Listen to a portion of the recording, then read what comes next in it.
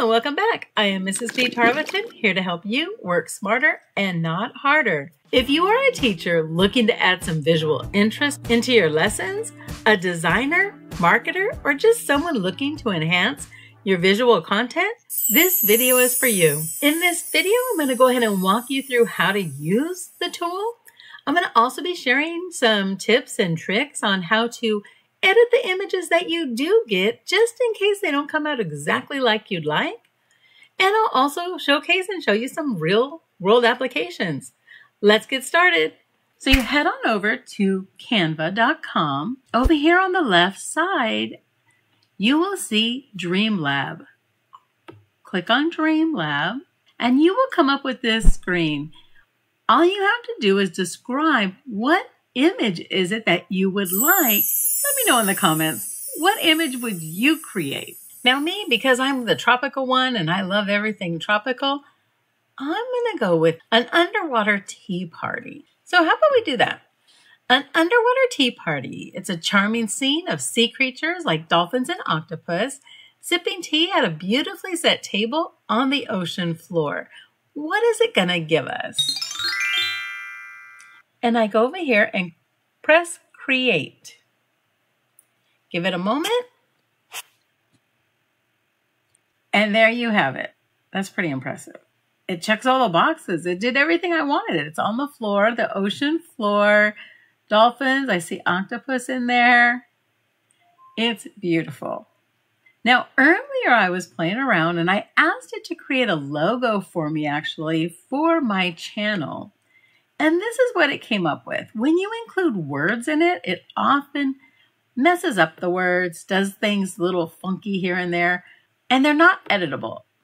If you click edit here, it's not going to let you edit it right here on the screen. It's not that easy. So I'm going to show you how to do that.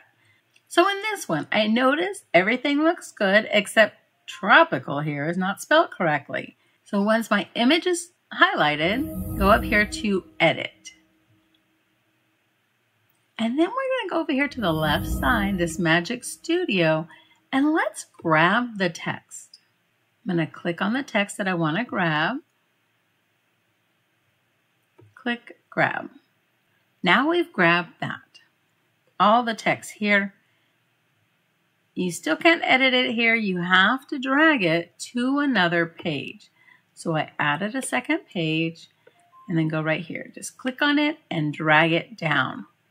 Once it's there, now you can actually edit. Double click, take out that extra I, and then all I have to do is drag it back up to my design and it is lined up perfectly and it's spelled perfectly.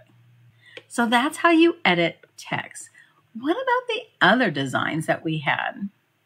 Let's go back because I really like this one, but I don't like that it turned at an angle because if you print the image, it's going to be just like this. Notice we got two dots in here. We've got to edit that. This one over here, we've got a lowercase p. Doesn't look too bad. I don't know what this is, why we added these words here, but we know now how to edit those out. The design, if I click on edit, go up here, we want to edit, grab, click on Magic Grab. And I wonder if it's going to let me grab the palm trees. That's what I really like. Grab one palm tree. I could add more palm trees. I can add the leaves, which I love all of those parts. If I wanted just one palm tree, I could grab that as well. And now we have the palm trees and the leaves grabbed. Add a new slide. I'm going to go up here, click on my image that I just grabbed, and slide it down.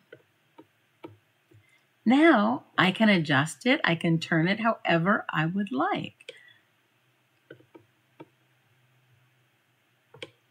Make it straight. There we go. And then I would do the same thing here and grab my text. Go back over here, edit text, grab my text, and now I can slide it down. Didn't grab. There we go.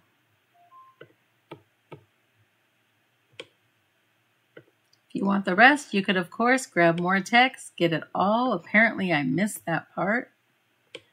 And you can adjust the angle. You can create so many different designs with this. It's just absolutely incredible. If I wanted to change the background color, I could. I can choose a photo over here if I'd like. Just all my features are over here. Whatever I want to add to that background, I can change it however I would like. If you want to change the font here, click on it, and then you can come over here and change your font. Don't know if I like those. I think I like their idea better. So what can you do with all these designs? These teachers, you can create stickers, print them out, and pass them out. So once you've created your design and you want to use your design, everything looks good, all you have to do is go right here, download. And then it's going to download it right to your computer. What do you think about this new Dream Lab in Canva? How will you use it? Remember, step out, be uniquely wonderful you, and have a great day.